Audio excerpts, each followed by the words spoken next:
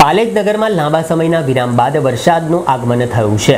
અષાઢ માસનો પ્રારંભ થઈ ચૂક્યો હોવા છતાં મેહુલિયો મન મૂકીને વરસી રહ્યો ન હોવાથી વાતાવરણમાં બફારો અને ઉકળાટ જોવા મળી રહ્યો છે।